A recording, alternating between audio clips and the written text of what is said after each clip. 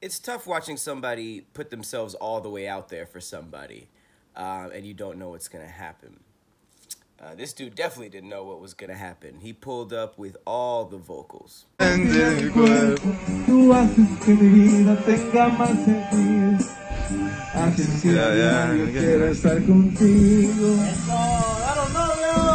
Alright, stop. It's a sweet gesture, right? She don't look that into it. But watch this.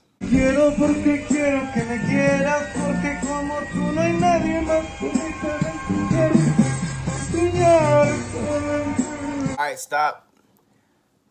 Alright, so first of all, I feel bad for the other dude, because he came out, just put the arm over like, ah, music. Yeah, nice. Who's this guy? He had no idea what was going on, it seemed. Chinga, qué pedo. Tranquilo, güey. Tranquilo, güey, tranquilo. Alright, stop. At some point, stop singing. What do you... Why you keep going? Why did you keep going? Why'd you sing through the pain? You sang through the heartbreak?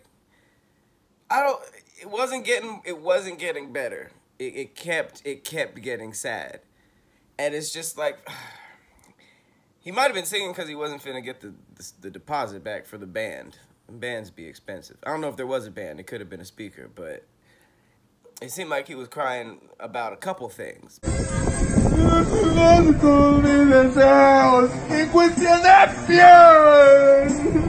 Stop singing. Why you keep going? Why did you keep going? You was really like, ah, you got a dude.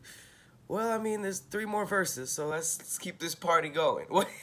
Just stop. Stop singing. It's over. Stop singing. Stop texting her. Stop talking to her. I still like thinking that the other dude doesn't know what's going on. And towards the end, he was just like, yeah, wow, it's a very emotional song. He's really passionate. I hope he found someone. I really hope he found someone. Tranquilo, güey, tranquilo ya.